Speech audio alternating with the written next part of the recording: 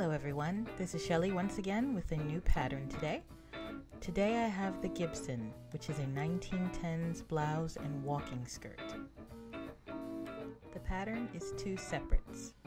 The blouse has a front vest with optional collar or tie front collar, and the skirt is ankle length with 6 separate pleats at the front and 6 in the back. This style pattern is perfect for period reenactment, steampunk, or whatever else you can imagine. This pattern is being shown on 2 dress forms. We have Sausage, who is a 44 bust, and Portia, who is a 52 bust. As always, my patterns range from a 40 bust to a 60 bust.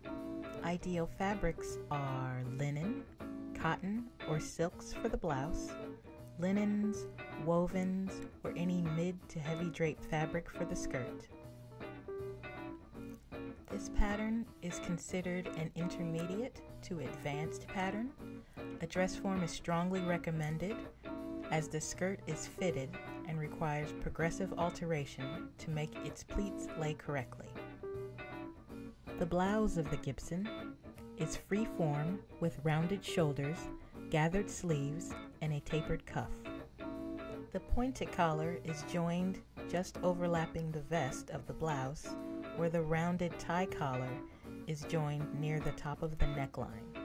The vest, or the center panel of the blouse, should sit at the apex of the bust where the seam lines meet up for the rest of the blouse. This ensures a proper fit and aesthetic. The skirt of the Gibson has 2 options, a raised waist or a belted waist. The front of the skirt has a closure on the left side pleat. This can be finished with snap fasteners or a zipper. A backing panel is needed.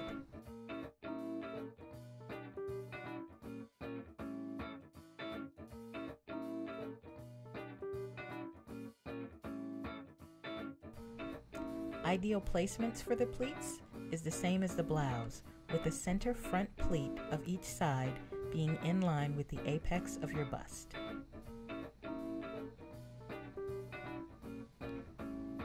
I am really excited about this pattern as it is one of my most complicated yet. I am personally going to make this for this Halloween as I'm planning to go as a Gibson Girl. Make sure to follow my blog, New Vintage Lady, for progress on seeing that made up. Thank you for watching the video, and I hope this helps in your decision to purchase the Gibson. You can buy the pattern in my Etsy store, which is under the name New Vintage Lady, and all of my other links and social media are in the description below. Thank you!